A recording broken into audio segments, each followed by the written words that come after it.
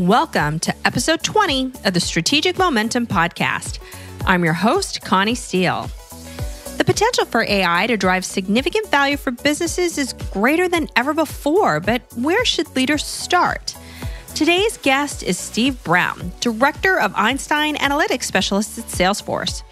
With experience in startups as well as Fortune 100 companies, he has always had a passion for inventing the future, and he's been on the forefront of operationalizing new technologies to help build and grow businesses for much of his career.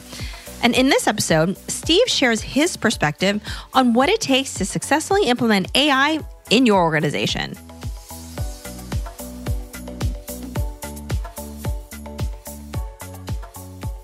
Thanks so much for joining us today, Steve. All right. Thank you for having me. I'm excited. So tell us a bit more about your background and career journey. So while you're currently at Salesforce and head up an amazing team of analytics specialists in the Einstein group, you've had a pretty broad background and it includes marketing, sales, and engineering roles. Yeah, it's been, I guess you could say, a bit unconventional. And I've had fun along the way. It's been a ton of fun. But yeah, it's been bookended by two very large companies, and IBM at the beginning of my career and now Salesforce. But in between, I was really able to explore a number of smaller ventures and help grow them. So I've seen small and large. But yeah, I started as a software developer, so I've had fingers on the keyboard. But then I had the opportunity to grow from scratch a venture within MicroStrategy where I worked at the time.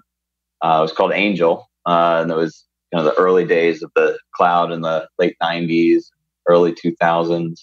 And we actually patterned ourselves after Salesforce to some extent. And we called ourselves at that time a software as a service or even ASP. And we were starting a hosted service to disrupt the call center market.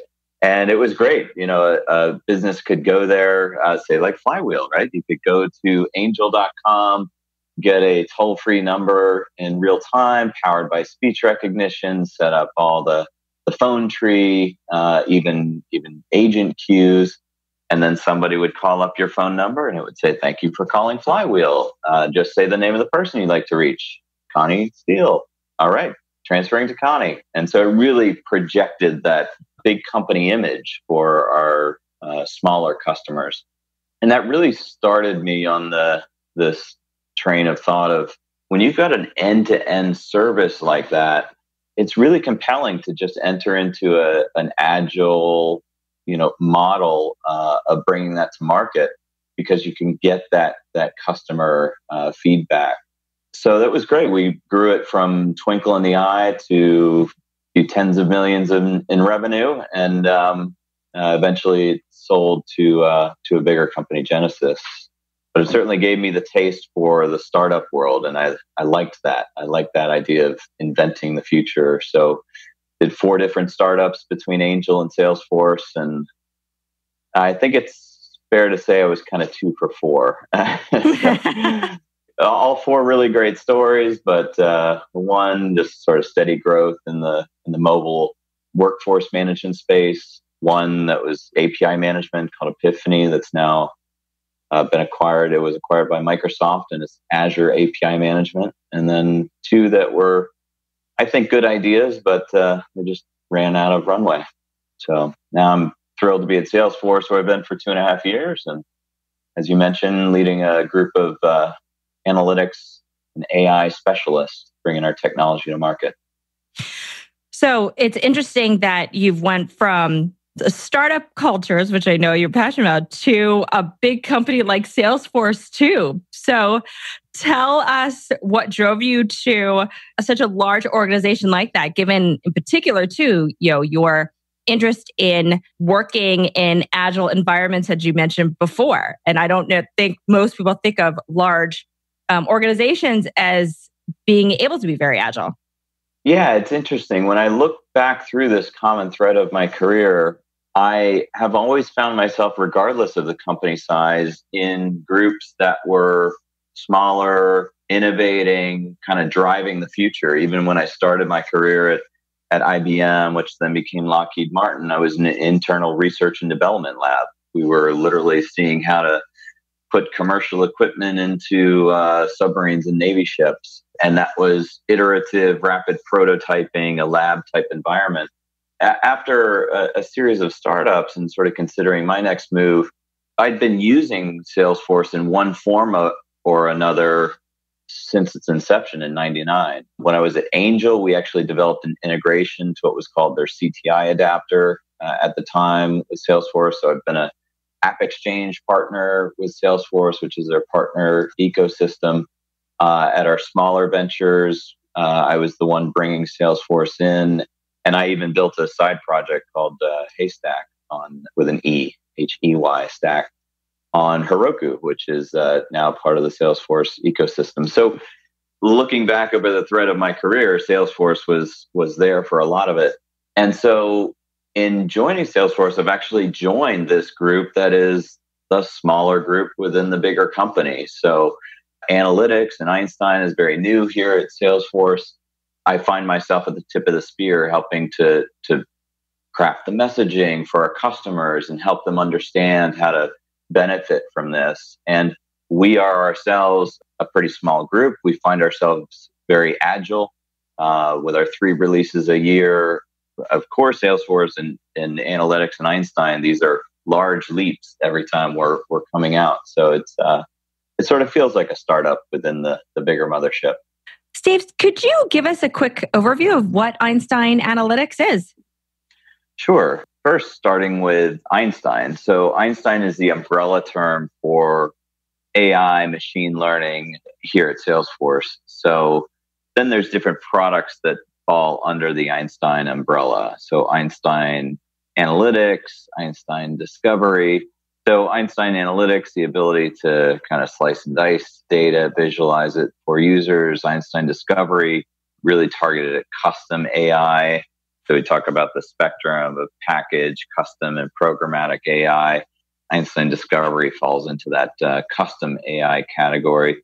But then there's other components of Einstein as well. So Sales Cloud Einstein, Service Cloud Einstein, these are packaged Einstein products for those specific use cases. And then on the programmatic end of the spectrum, we've got Einstein Vision, Einstein Language for actually doing deep learning. So this is analysis of unstructured data, for instance, of images, doing object detection and classification, and language for doing sentiment and intent on text.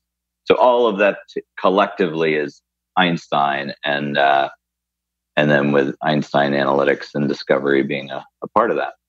There has been so much buzz about AI in the media. Everybody seems to be talking about it these days, but help us understand what it really is and why it's so hot right now. Yeah, well, it's an interesting question because it starts off with just what literally is AI? What does it stand for? And most people will say artificial intelligence, but there's a trend now to just call it augmented intelligence, to capture that idea of it's not the invasion of the robots, the sentient robots, but rather it's machine learning, AI and machine learning, deep learning to help humans, to help us. And in the business context, that's to help us do our jobs better. And I think what's key in bringing this to market is to democratize it, to bring it out of the lab environment where it's been. It's been more of a science project type of technology to date. Again, particularly in the enterprise. Enterprises are trying to find data scientists wherever they can, put them in a room, give them a hard problem to solve, and say, come back when you've got an algorithm and an approach. So we've got this huge customer base, for Salesforce. We've got those direct contacts with customers, and they're just struggling with data science and how to make sense of artificial intelligence, machine learning. So here at Salesforce, the key has been considering it a spectrum of AI for CRM. And the for CRM part is really important because it's not about that science project in the lab. Instead, this is about infusing intelligence throughout every interaction that an organization is having with their customers. It's very exciting to now reach the stage of evolution in AI or machine learning, where we can start thinking about these end-to-end solutions for the enterprise. So when you go in and you talk to potential clients who may not have any familiarity with Einstein or obviously AI, are there specific myths and misconceptions in addition to the ones that you had mentioned a bit earlier? Yeah, I think what I see, because I deal with pretty large organizations. So these are organizations that can't afford a team of data scientists, right? And what I see in these organizations is they're trying to build up this walled garden of data science expertise. And they don't realize that there's an opportunity to really scale AI throughout the organization to make sure that it's not just this small number of folks, in the lab, in the dark room, that are tasked with coming up with these world-changing algorithms. That's just too hard. That I wouldn't want to be the executive that is thinking that's my only path to leverage artificial intelligence and what it can do for my business. There are certainly proprietary algorithms to be developed for a company and that will need data science expertise.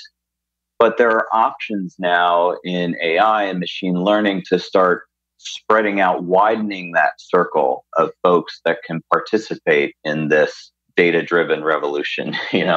Take a business analyst, for instance, and to put it in the Salesforce context, right? We've got an offering in the Einstein umbrella called Einstein Discovery, and it lets a business analyst come in.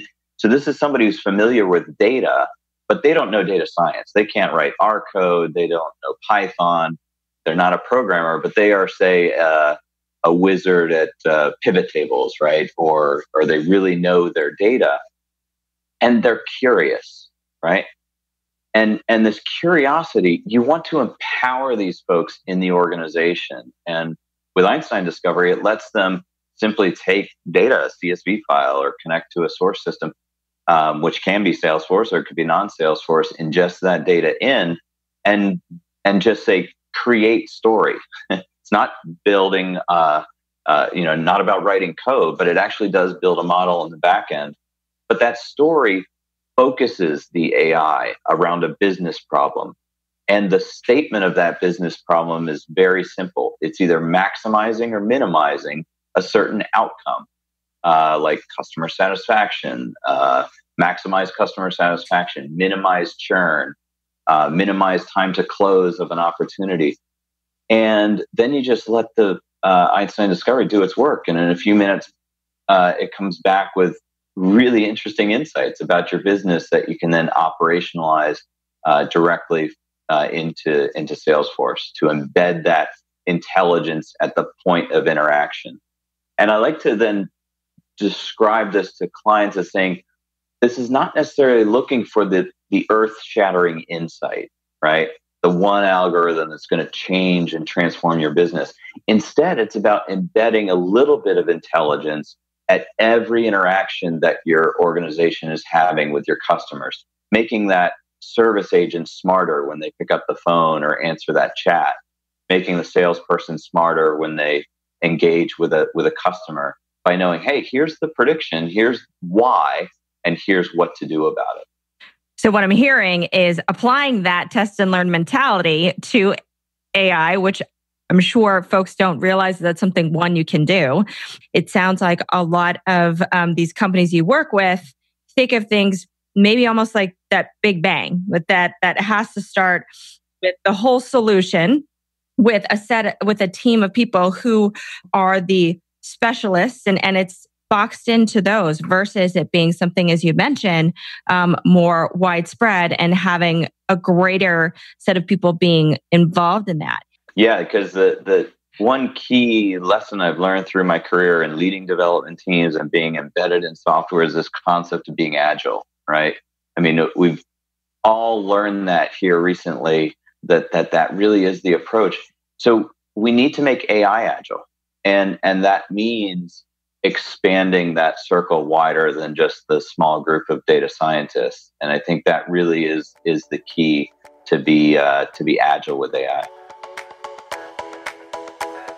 Steve tells us at Salesforce, they view AI as embedding a little bit of intelligence with every customer interaction. Because in the end, you want your organization to be smarter in terms of knowing how to help them. And the goal is to empower those who are familiar with the business data with additional ways to explore insights from it so they can address a specific objective or goal. Yet they don't need to know data science. What they can do is test out their hypotheses. Next, Steve shares his perspective on what it takes to apply AI in your environment. So, Steve, what do you think intimidates potential clients most about potentially implementing AI in their organization? Fear of the unknown. We all can feel that, right? If we don't understand something, then there's an element of fear there. And AI, machine learning, artificial intelligence, there's fear there because we don't understand it.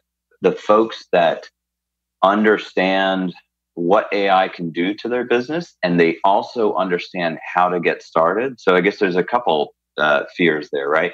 One is, what is AI? What can it do for my business? The other fear is, even if I do understand that, how do I get started? I fear that if I get started in the wrong way, I'm going to go down a bad path. To counter that, it's make it known. Let's start learning. Let's start on this journey together. And what that looks like, again, at Salesforce is start just bringing more folks into the fold and exposing more people to this technology in a way that they can grasp, in a way that they can understand, that there's not this huge learning curve between them and being able to understand AI and machine learning. They don't have to go out and take hours and hours of online course to learn Python. If that is the hurdle, it's just too steep for the organization. So organizations need to find a way with us. It's Einstein with Salesforce, just to get started and start learning, start exposing the organization to the capabilities, and push that unknown, that fear of the unknown, gradually out of the organization.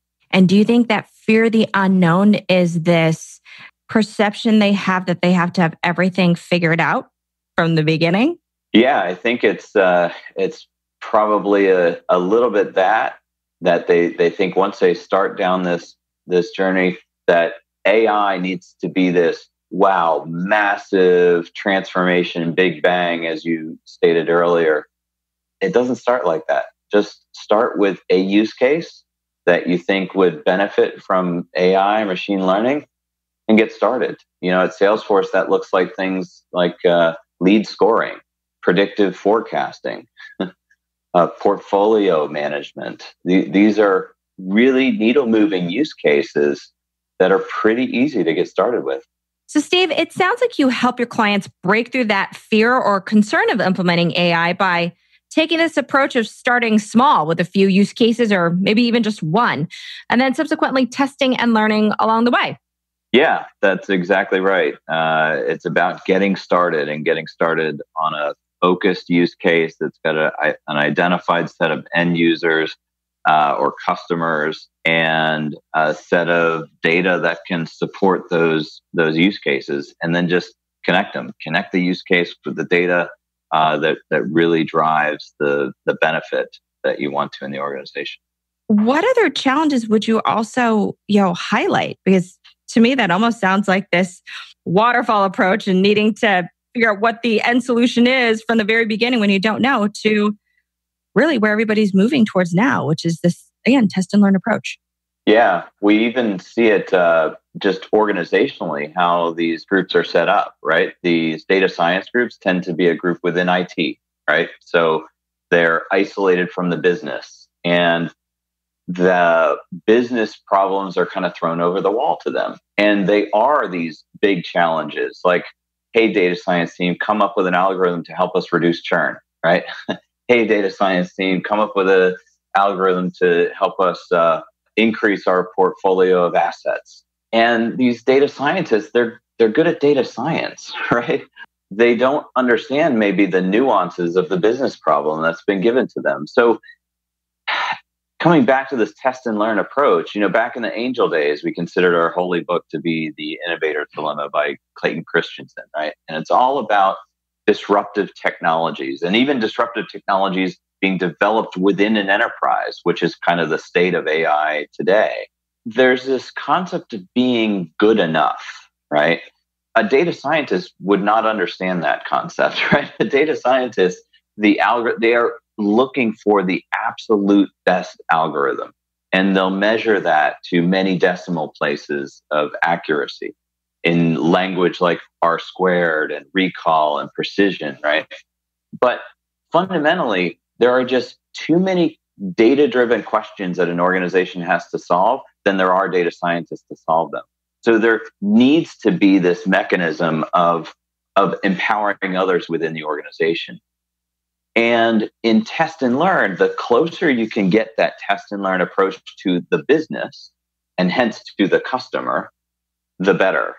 And so it's this idea of federating AI throughout the organization. I think that is key, because that's what we're talking to our Salesforce customers about is, hey, we actually do have this approach, this product that can help your business analyst do this iteration so they can test the more nuanced questions, right? They don't have to throw the big problems over the wall. Instead, they can have a thought and say, hey, well, I wonder if this is correlated to that, right? And they can just do that themselves in their own time in those moments when they want to pursue that level of questioning.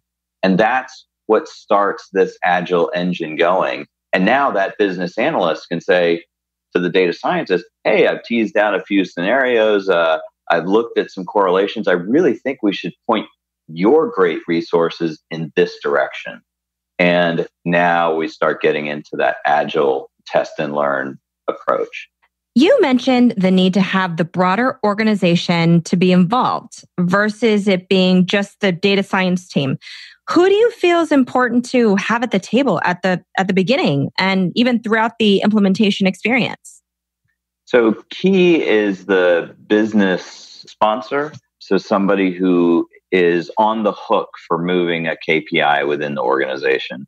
But then in kind of the day-to-day, daily or weekly cadence in the project, you then need to have that business analyst type of person. So this is the person that knows where the use case is going, who the end users are, and who's really going to benefit from this, but still has that appetite for data and is willing to learn a bit the language of the data scientists and kind of bring those worlds together. And so the data science organization then might be having several meetings throughout the organization, or several engagements throughout the organization with business people in different parts of the organization. And they're able to then sort of multiply their effectiveness by dealing directly with the business people on a regular cadence. To me, it sounds like this shift from being data science or the technology element leading the business, but it's really the business leading the technology implementation, so to speak.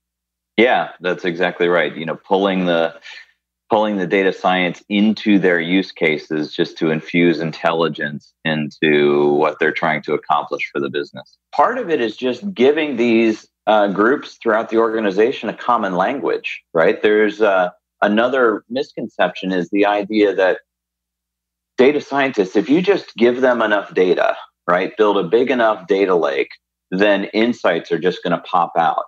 We don't have to ask the questions. We're just going to let the data science, the data scientists with all of their data tell us what we should be doing. And it doesn't work that way.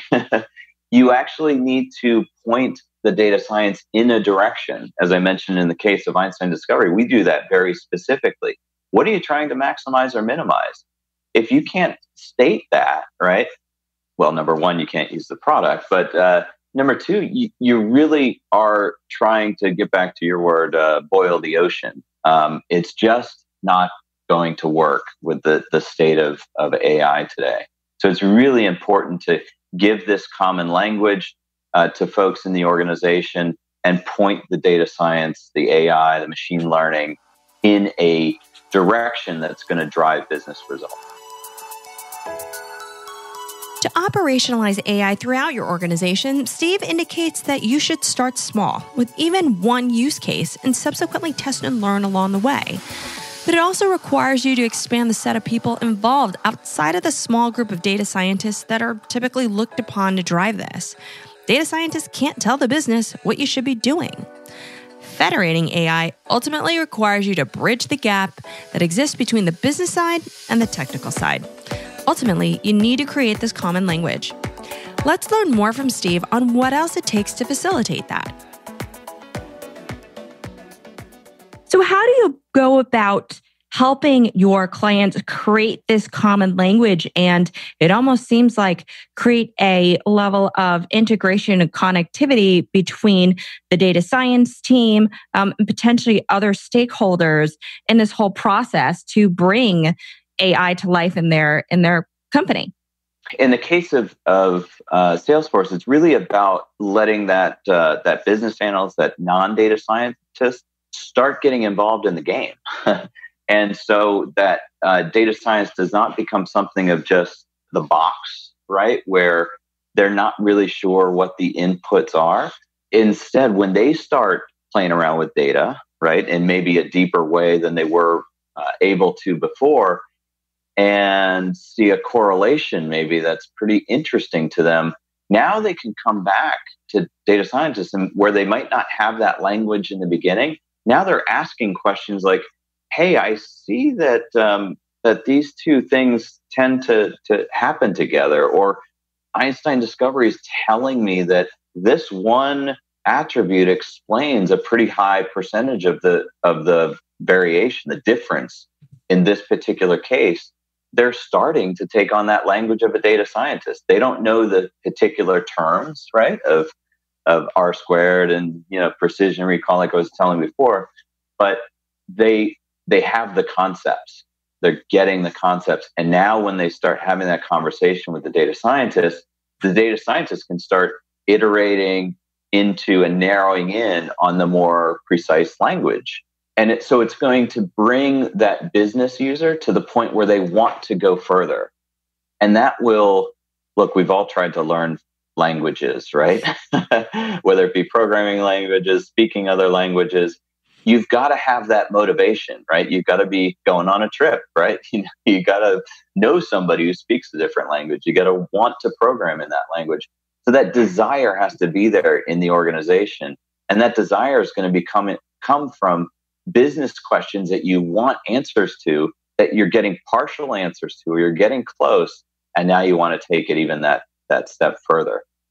My key takeaway was that when you give the power to the business side who has an idea of what questions they want to ask, but didn't have the tool or vehicle to address a hypothesis or even begin to understand what it is, it sounds like Einstein enables them to do that, to move that forward, get some data and information to further their hypothesis, share that with the data science team. And what you've done is now created this relationship that didn't exist before between the business side and the analytics side, that in the end, they now have a common goal, common business goal that might not have existed before. Exactly right. And then the business side can now operationalize those insights, right? So if you enable that business side to develop that common language, have some tools to let them start developing that language, but test and learn themselves, now they know how to get that in the hands of the folks that need it, right? Or they at least know the users, or the customer base that need those insights. And again, with Salesforce, it's all about operationalizing at the end of the day. It's about putting the insights from those models on the screen, on the phone, at the point of engagement with the customer. And so now that end-to-end process is in place, right? You've got the data scientists doing the hard stuff behind the scenes that's really challenging, proprietary to the organization. You've enabled this whole new class of business analysts to start test and learn. Now they've got a common language. Now they're asking the questions of how can we drop this intelligence right into the conversation that our salespeople, service people, marketing people are having every day with our customers. That's where it starts to take fire. And so I now can fully see what you mean by this end-to-end experience, because if you have all these business analysts who reflect the different parts of that customer journey, each of them have a business perspective on the kinds of data they would need. They are able to use Einstein to test and learn a hypothesis they may have, infuse that insight from Einstein, and then obviously work with their data science team to refine it even more. Then you're optimizing those processes at every stage along the way so that you are constantly looking at things in a holistic fashion versus it being piecemeal. It's exactly right. Look, salespeople want to close deals. Service people want to delight the customers. Marketing people want to engage their customers. Like that's what the end users are trying to do. In the world of financial services, financial advisors are looking to grow their book of business, right? Insurance agents are looking to do the same with a portfolio of clients. And so when you think of now, when you push this capability further to the edge, you really start tapping into the needle moving use cases that this technology can drive at the end of the day. If that divide, if that gap between what the organization, what the company wants to do and what they're able to do, if you can't bridge that gap, then they're not going to benefit from the great data science that they're doing in the lab. And what last words of wisdom do you have for companies who want to implement AI in their organization? Don't be intimidated by it. Organizations now feel this imperative to get started with it. It's a big, mysterious world right now. It gets complex at a certain level, but when you first start dipping your toe into it, just think greenfield. Think what if? What if my financial advisors knew exactly who to contact because they're likely to bring more assets into the bank? What if the service person knew exactly the right next thing to offer to the caller? What if the salesperson knew exactly the person to reach out to who's interested in their product? And just start moving, get started. At Salesforce, we've actually got something called Trailhead, which makes it fun to explore topics like AI and machine learning. It completely demystifies it. In fact, if you just Google Einstein Trailhead, you can start exploring it today on the web. Start dipping your toe in. These are digestible bites of information that you can ingest in 20 minutes, 30 minutes, and really start down this journey of learning AI and machine learning. Great. And how can listeners connect with you? They're free to email me directly, steve.brown@salesforce.com. I'm on Twitter at AI for CRM. That's a new one I just created because I thought that was pretty cool. But you can reach out to me there as well. And of course, I'm on LinkedIn. Great. Thanks so much for your time today, Steve. All right. Thanks a lot, Connie. This was great. To implement AI in your organization, start small. Test and learn with a few use cases because the way to garner momentum isn't going to be through this big, massive transformation. You've also got to expand team involvement and create that common language so that everyone is pointed in the same direction, so that ultimately everybody drives towards business results. By helping the business side and the technical side understand what they may need from each other, your organization will be able to fully realize the benefits of AI. Thanks for listening to the Strategic Momentum Podcast. You can connect with Steve at steve.brown@salesforce.com, via Twitter at AI for CRM, or through LinkedIn. If you liked what you heard, please subscribe to the show on iTunes and leave us a review. You can also find us in the Google Play Store and Stitcher Radio. And if you want to hear previous episodes or even get show notes from this episode, you can also visit us on our podcast page at flywheelassociates.com/podcast. I'm Connie Steele, and you've been listening to to the Strategic Momentum Podcast.